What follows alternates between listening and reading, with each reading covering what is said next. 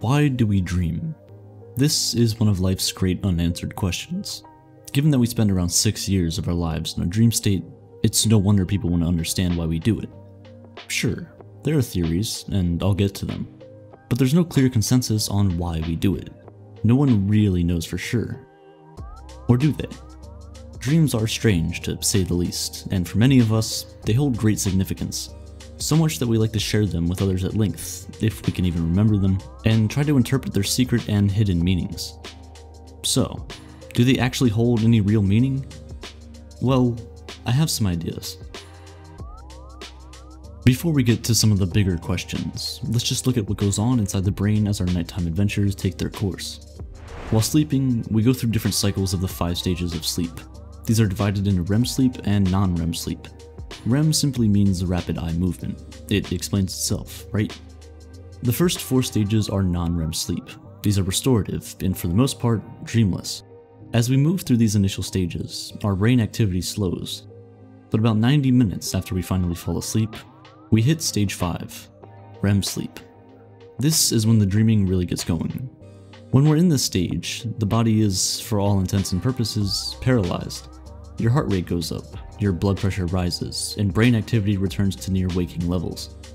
The paralysis in REM sleep is caused by the release of glycine, an amino acid from the brainstem, onto your brain's motor neurons. It's suggested that this paralysis is nature's way of preventing us from acting out our dreams, and that's probably for the best. The limbic system is a pretty primitive part of the brain that deals with emotions, and is very active during REM sleep. It's made up of the amygdala, which is mostly associated with fear, the hippocampus, which is heavily involved in the formation of long-term memory, and the cingulate gyrus, which is involved in our physical reactions to situations.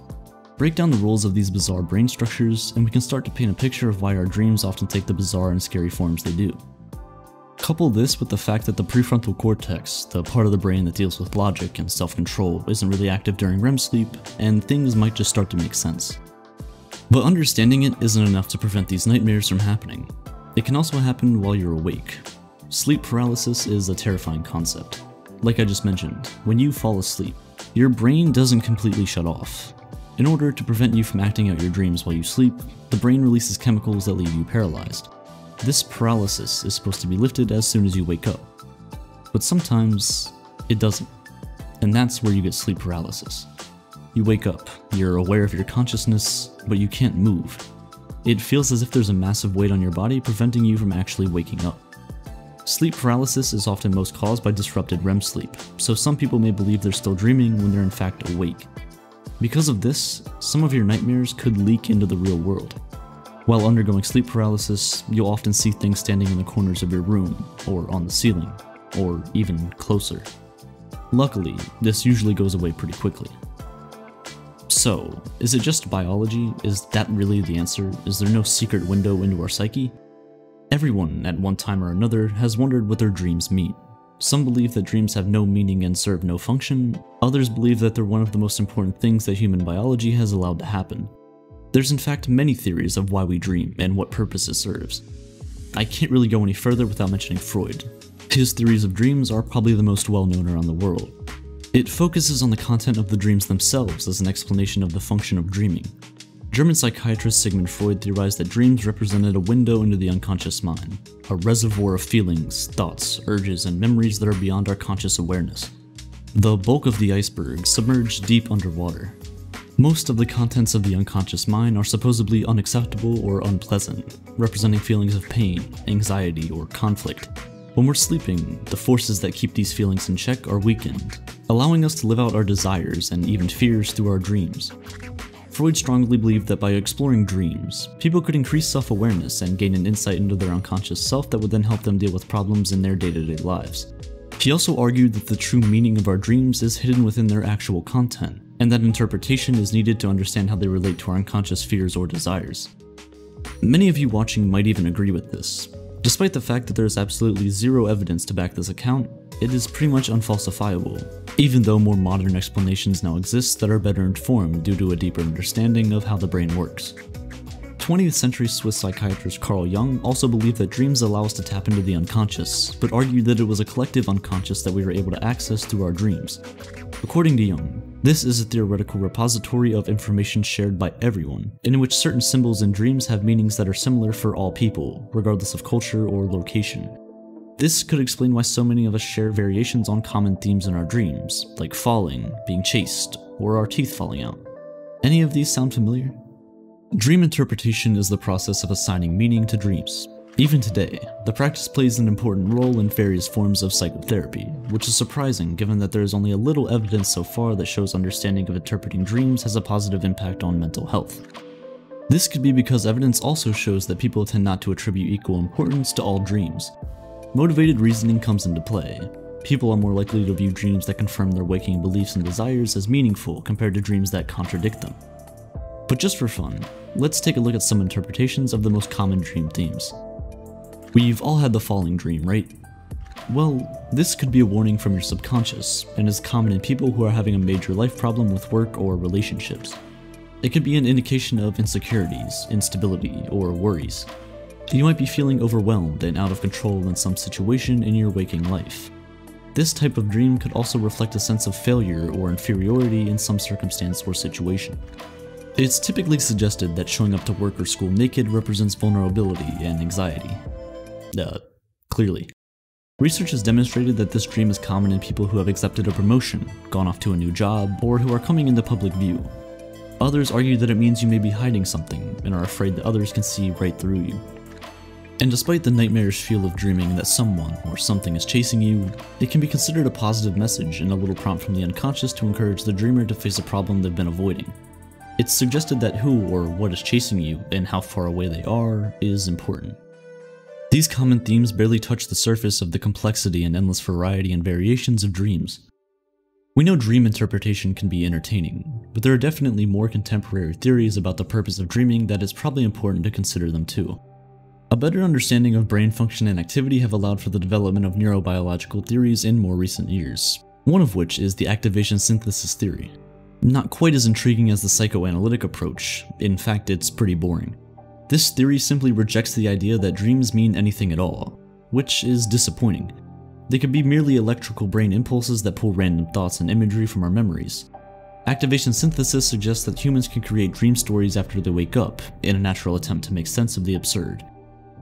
I kinda get it. There are some holes in this theory too though, the main one being that there is vast documentation of the realistic aspects of human dreaming, and evidence that dreams do reflect real-life events that are important or prominent for the dreamer. For example, a study in 2006 asked women who were going through a divorce to report the degree to which their former spouses were on their minds over a 5-month period. These same women were awakened during REM sleep on 3 nights, and asked to provide a detailed account of their dream content. A positive correlation was found between the degree to which women thought about their former spouses during waking hours, and the number of times their former spouses appeared as a dream character.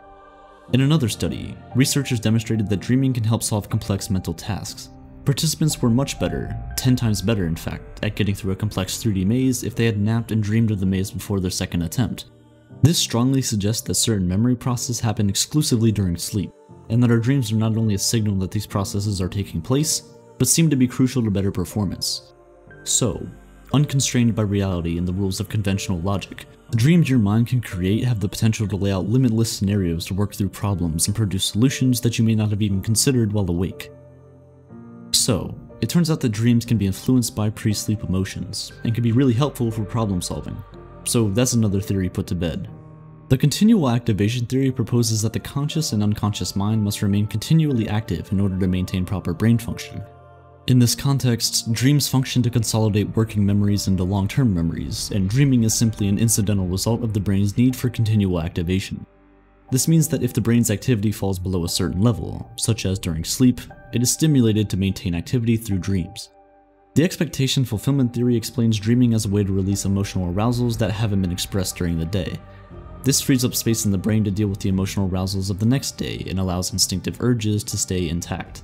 In effect, the action we wanted to take is completed in a metaphorical form, and this prevents a false memory being created because we perceive the action as a dream instead. So dreams are metaphors for unfulfilled arousals and expectations, but because sleep does not involve the same stimulation of waking life, dreams draw on memory instead of motor or sensory activity. It is this process that apparently generates the unusual imagery, narratives, and thought patterns we experience in dreams. This explanation has received validation anecdotally through people's personal experiences, but same old story, it is essentially unfalsifiable. Interpretation of dream events is subjective, so we aren't able to put this theory through rigorous scientific testing. I could go on with the theories for days, but you get the point. No one really knows. It's very difficult to disprove most theories. Maybe some of the more fascinating dream phenomena can shed light on the function of dreaming. The term lucid dreaming was coined by Van Eeden way back in 1913, although people were writing about this kind of experience as far back as the 1800s. It describes a state in which the dreamer is aware they're asleep, and sometimes has the ability to control events and actions. It most commonly occurs during late-stage REM sleep, and essentially allows your conscious mind to control something your unconscious mind normally controls. Lucid dreamers report being able to fly, taste, smell, and touch pretty much anything they want.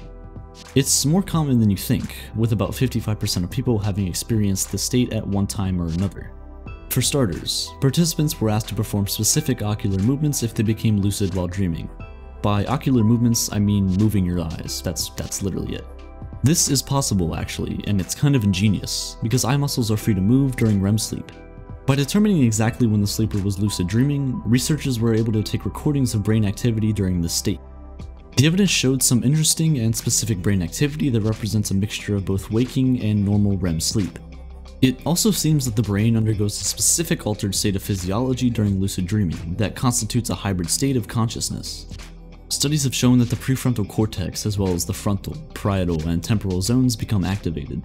These areas of the brain are responsible for higher order cognitive functioning, including working memory, cognitive flexibility, planning, inhibition, abstract reasoning, the list goes on. So, besides being quite entertaining, why do it? Can we learn anything from it? Some advocate many potential benefits, including boosting creativity and confidence, reducing stress, and as a possible therapeutic technique to treat nightmares, PTSD, and other mental health disorders. Others view the practice as more spiritual and approach it the way they would a meditation, with the intention of increasing a person's sense of the vastness of reality, opening up new realms of discovery. It's even been suggested that some advanced meditation practitioners are able to become conscious of what is beyond the dream state, the deep formlessness of delta sleep. This is questionable at best and in need of much further study. Given our current relatively limited understanding of the brain, it's hard right now to understand how it could be possible to be conscious of deep sleep, because the brain is in a far more synchronized and deeply unconscious state compared to almost any other state of consciousness. But hey, who knows? Despite the evidence, lucid dreaming remains a controversial topic. Alternative explanations have been suggested for the phenomenon. It may be that lucid dreamers are in a daydream-like state of semi-wakefulness. Or are they dreaming normally but have a memory of the dream and believe that they were conscious and directing the dream but were not? It could be a sleep state dissociation, in which the person is both awake and asleep in the dream state at the same time. I suppose it's even possible that people aren't reporting true experiences, but I personally don't think this is what's going on. If lucid dreaming is as real as the evidence suggests, I'm left wondering.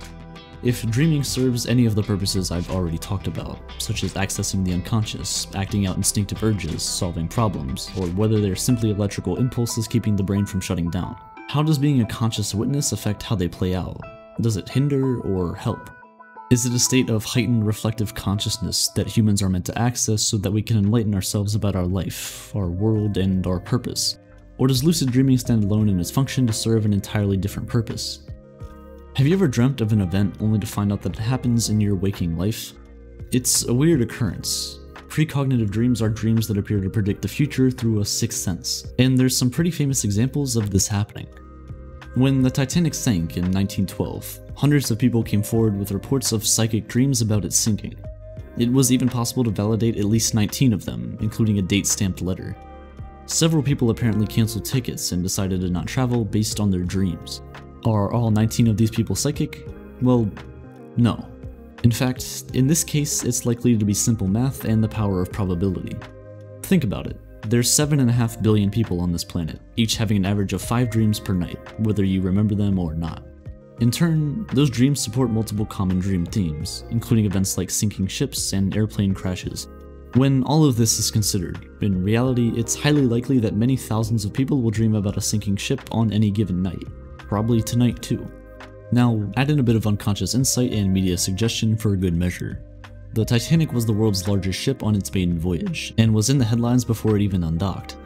The media had called it unsinkable. The power of suggestion is immense, and it's no surprise that all this news, attention, and maybe even some nerves about taking such a huge trip infiltrated more than just a few dreams. So, the next time you dream about an event that has nothing to do with you when it comes true, it's probably just a coincidence. Probably. But what about dreaming of your own death? This is a deeply personal experience, and probably not subject to extensive media attention. It's exactly what happened to Abraham Lincoln. 2 weeks before he was shot dead in 1865, Abraham Lincoln had a dream about a funeral at the White House. When he asked someone who was in the casket, they replied, "The president, he was killed by an assassin." Clearly, he didn't listen, because at the time he was assassinated, he had given his bodyguard the night off. If the premonition dream is about something close and personal to you, some might argue that your subconscious mind is accessing a piece of information that you weren't consciously aware of in your waking state. You just missed it. The brain has so much to process every second you're alive, it only makes sense that some information is lost. So it's less psychic power and more inner feelings or intuition that you're experiencing through your dream. And this takes us neatly full circle back to the question of why we dream. If you don't believe in psychic abilities that manifest in dreams, then precognitive dreams are essentially the window into our unconscious. Of course, as always, some disagree with these explanations of precognitive dreams, and suggest that when matches occur on such a reliable and frequent basis, this can't be entirely down to coincidence. Some of these people turn to a mix of philosophy and physics to understand how precognitive dreams might happen. To truly understand these theories, it is necessary to assume that the future consists of many possibilities, and which one becomes reality is determined by the choices we make. The butterfly effect shows up yet again. Ultimately, common sense would tell us that dreams likely serve many purposes as opposed to just a single one, and how we choose to understand our dreams and why they happen is largely a product of time and culture. The function of dreams may have even changed as humans have, and continue to change across time itself. What once acted as a rehearsal system for evading predators is now serving to help us navigate the social and technological complexities of modern life and its stresses.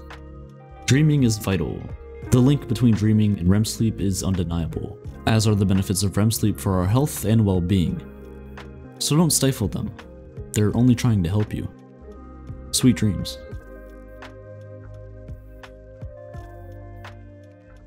Dreaming is something we all do, and some of the world's greatest discoveries have come from ideas during the dream state.